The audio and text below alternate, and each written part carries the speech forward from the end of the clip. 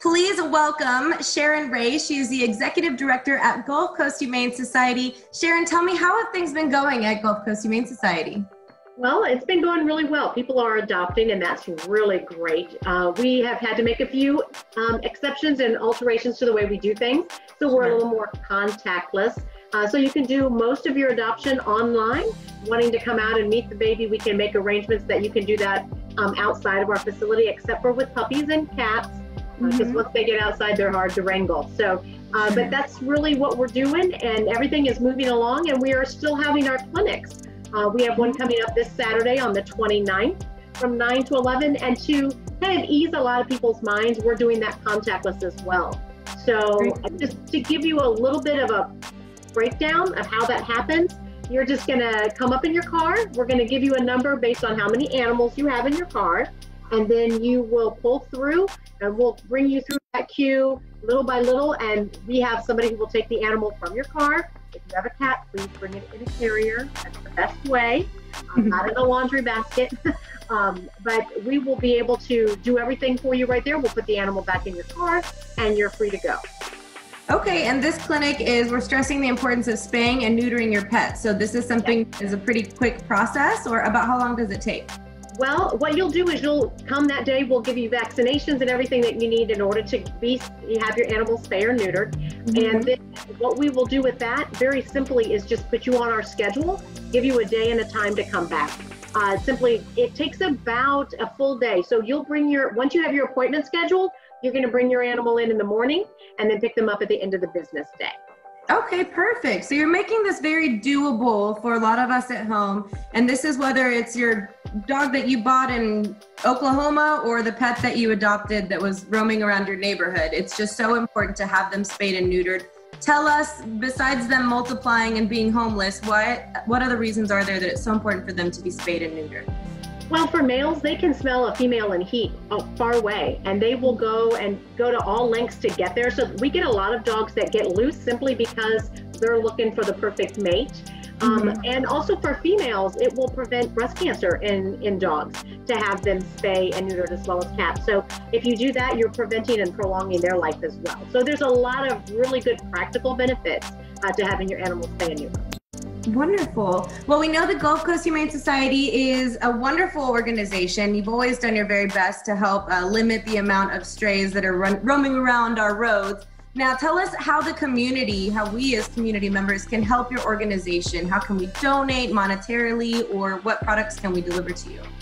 Well, we can always take your old towels. Those are like number one. We can always use towels to help clean up midday spills. That way we're not using paper towels all the time. That's just not cost effective, and it's not good for the environment. So your towels are the number one. We can always use leashes and collars for when an animal goes home. So many people will come and they'll adopt and they won't have a leash or a collar to get their animal out. The cats go out in a carrier from here.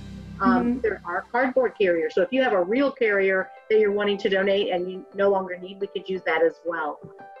That's the best way. If you want to donate monetarily, you can do that online at gchscc.org.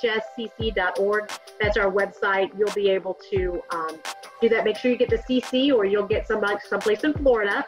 So make sure you get the Corpus Christi part in there. And it's a great opportunity. You can do that monthly. Make that as a monthly donation. You can make it a one-time donation. We've got it all set up. You can even plan your giving of your estate. We've got all that on there as well.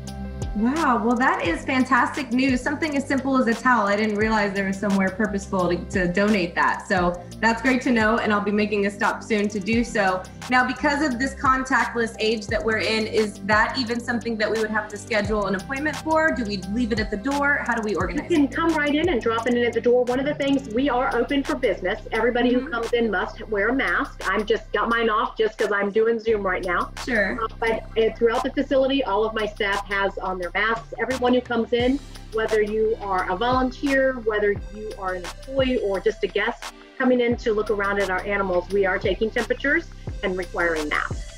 Perfect. Well, for anyone who's looking for a companion through the rest of this pandemic wave that we are riding together, you have the resources available. It's so important. Adopt, don't shop. Visit Gulf Coast Humane Society for more information. Again, you can visit them online and sort of browse through the animals that are available. But most importantly, make sure you're spaying and neutering your pets. Sharon, if you don't mind giving us that information one more time for Saturday.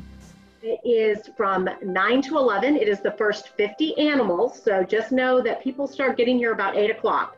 So if you want to make sure that you get in that line, be here between 8 and 8:30. We're usually filled up by 9 o'clock. So as soon as we get to those 50 animals, give or take who's volunteering on the line, sometimes we let a few more slip through.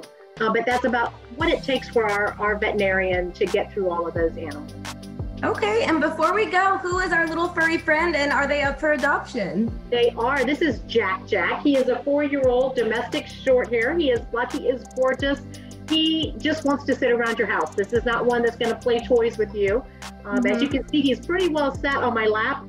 Hopefully people noticed him. I kept making up so he doesn't blend in. But he came in with his brother, who is an orange cat named Simba.